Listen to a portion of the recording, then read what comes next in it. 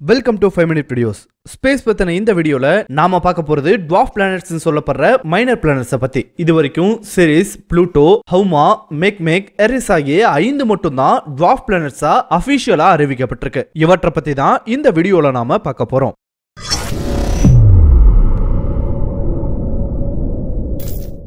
இன்ட்ரோல சொன்ன மாதிரி இந்த 5 Dwarf Planets பத்தி பார்க்கிறதுக்கு முன்னாடி இந்த Dwarf Planetனா என்ன, இந்த டேர்மை எப்ப இருந்து உபயோகத்துக்கு கொண்டு வந்தாங்கன்றத பத்தி நாம முதல்ல தெரிஞ்சுக்கணும்.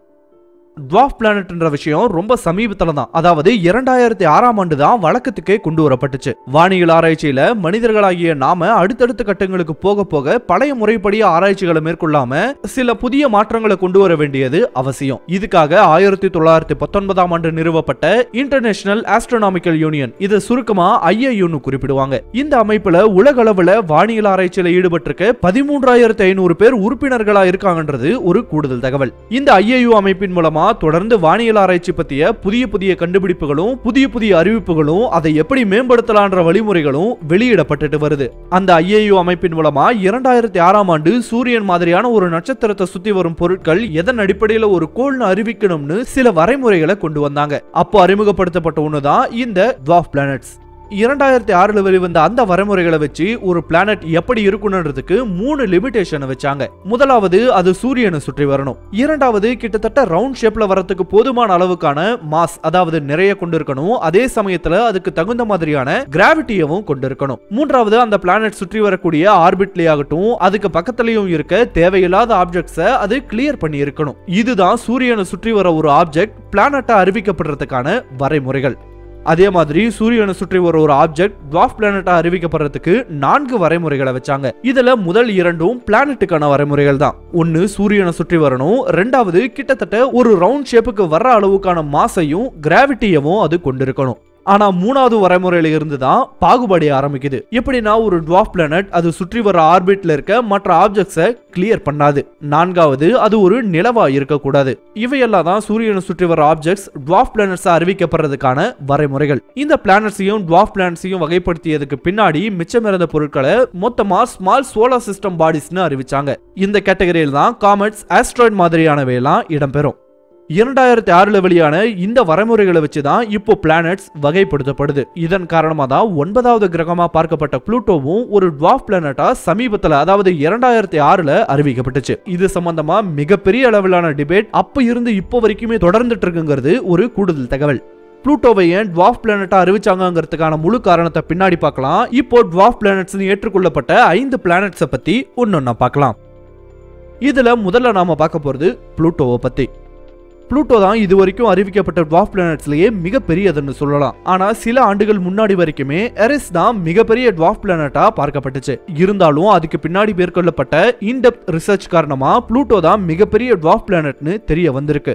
1840களில் இருந்து நெப்டியூனுக்கு பின்னாடி ஒரு பிளானட் இருக்கலாம்னு சிலர் கணிச்சாலும் 1930ஆம் ஆண்டின் பிப்ரவரி 18ஆம் தேதி கிளைட் W டோம்போனால தான் ப்ளூட்டோ கண்டறியப்பட்டுச்சு. அப்ப இருந்து எரிஸோட அனௌன்ஸ்மெண்ட் வரைக்குமே இது நம்ம சூரிய குடும்பத்தோட 9வது பிளானட்டா தான் பார்க்கப்பட்டு வந்துச்சு. அப்புறம் எரிஸோட கண்டுபிடிப்பின் காரணமா இது Dwarf Planetோட வரிசையில சேர்க்கப்பட்டுச்சு. இது Dwarf Planetா அறிவிக்கப்பட்டதற்கான முக்கியமான காரணம் என்னன்னா, 2006ஆம் ஆண்டு கொண்டு வரப்பட்ட வரைமுறைகள்ல 3வது வரைமுறை. அந்த வரைமுறைப்படி ஒரு ஆப்ஜெக்ட் தன்னோட ஆர்பிட்ல இருக்க மற்ற ஆப்ஜெக்ட்ஸை கிளியர் பண்ணணும். அப்படி பண்ணுனாதான் அதை பிளானட்டா அறிவிப்பாங்க. ஒருவேளை அந்த டாஸ்க் அது செய்யாம போச்சுன்னா அது Dwarf Planetோட வரிசையில சேர்க்கப்படும். துரதிர்ஷ்டவசமா ப்ளூட்டோ அதோட ஆர்பிட்ல இருந்த ஆப்ஜெக்ட்ஸை அப்புறப்படுத்தவே இல்லை. சோ இதன் காரணமா தான் ப்ளூட்டோ Dwarf Planetா அறிவிக்கப்பட்டுச்சு.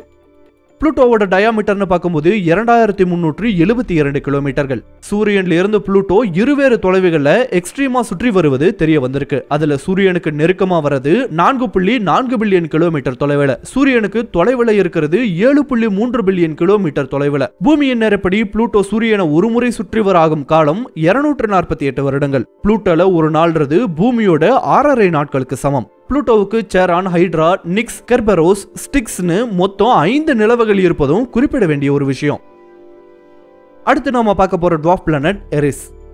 இதுவும் நெப்டியூனுக்கு அடுத்ததா இருக்க குயிப்பர் பெல்ட் ரீஜன்ல தான் அப்சர்வ் செய்யப்பட்டுச்சு.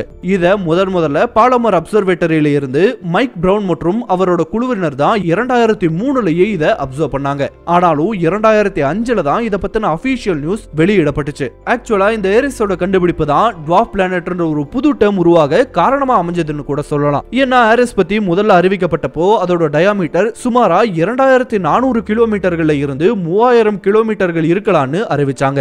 இந்த அளவு புளூட்டோவோட டயாமீட்டரை விடவும் 27% அதிகமா இருந்ததாவும் அறிவிச்சாங்க. பிற்காலத்துல இந்த வித்தியாசம் திருத்தி அமைக்கப்பட்டுச்சுங்கிறது கூடுதல் தகவல்.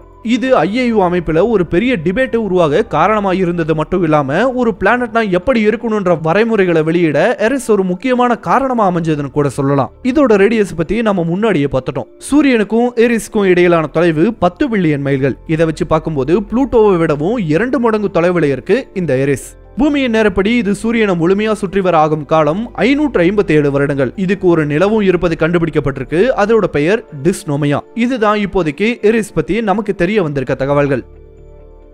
அடுத்ததான் நம்ம பார்க்க போற டுவார்ஃப் பிளானட் ஹௌமா. இதுவும் நெப்டியூனை தாண்டி இருக்க குயிப்பர் பெல்ட் பகுதியில தான் அமைஞ்சிருக்கு. இந்த ஹௌமாவையும் பாலமர் அப்சர்வேட்டரியில மைக் பிரவுன் மற்றும் குழுவினர் தான் கண்டுபிடிச்சிருக்காங்க. 2008ல இது அபிஷியலா டுவார்ஃப் பிளானட்டா அறிவிக்கப்பட்டுச்சு. இந்த ஹௌமாவோட டயாமீட்டர் 1632 கிலோமீட்டர்கள். புளூட்டோல 3ல ஒரு பங்கு தான் கொண்டிருக்கு இந்த ஹௌமா.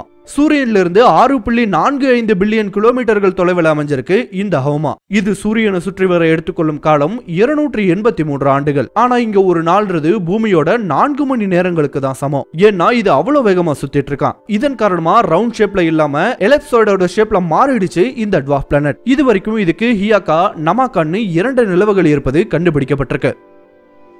அடுத்ததான் நம்ம பார்க்க போற டுவார்ஃப் பிளானட் மெக்மெக். இது கண்டுபிடிக்கப்பட்ட ஆண்டு 2005. இதையும் மைக் பிரவுன் மற்றும் குழுவினர் தான் பாலமர் அப்சர்வேட்டரியில கண்டுபிடிச்சிருக்காங்க. இதோட டயாமீட்டர்னு பார்க்கும்போது 1434 கிலோமீட்டர்கள். சூரியன்ல இருந்து இது அமைஞ்சிருக்க தொலைவு 6.85 பில்லியன் கிலோமீட்டர்கள். இது சூரியனை சுற்றி வர எடுத்துக்கொள்ளும் காலம் 310 வருடங்கள். பூமியோட கணக்குப்படி இங்க ஒரு நாள்ன்றது பூமியோட 22.5 மணி நேரங்களுக்கு சமம். 2005ல இது கண்டுபிடிக்கப்பட்டதுல இருந்து இதுக்கு நிலவுகளே இல்லன்னு தான் நினைச்சாங்க. ஆனா கடந்த 2016ல இதுக்கும் ஒரு நிலவு இருக்குன்னு தெரிய வந்துச்சு. தற்காலிகமா அதுக்கு வைக்கப்பட்டிருக்க பெயர் MK2. இந்த தகவல்கள் தவிர மெக்மெக் பத்தி நமக்கு எதுவுமே தெரியாதுன்றதுதான் உண்மை. கடைசியா நாம பார்க்க போற டுவார்ஃப் பிளானட் சேரிஸ். இதுதான் இது வரைக்கும் அறிவிக்கப்பட்ட டுவார்ஃப் பிளானட்ஸ்ல ரொம்பவே சின்னது. ஒரு விதத்துல இதுதான் முதல்ல கண்டுபிடிக்கப்பட்ட ஒரு டுவார்ஃப் பிளானட்னு கூட சொல்லலாம். ஏன்னா இத 1801ஆம் ஆண்டுலயே பியாஸ் என்ற ஒரு ஆஸ்ட்ரோனமர் கண்டுபிடிச்சு வெளியே அறிவிச்சிட்டாரு. ஆரம்பத்துல இதையும் ஒரு பிளானட்டா தான் பார்த்து வந்திருக்காங்க. ஆனா 1850களுக்கு பின்னாடி தான் இது பிளானட்டா இருக்க வாய்ப்பில்லைன்னு முடிவு பண்ணாங்களாம். அப்போ இருந்து இது ஒரு மைனர் பிளானட்ன்ற மாதிரி பார்த்து வந்திருக்காங்க. அதுக்கு பின்னாடி 2006ல இது டுவார்ஃப் பிளானட்டா அறிவிக்கப்பட்டுச்சு.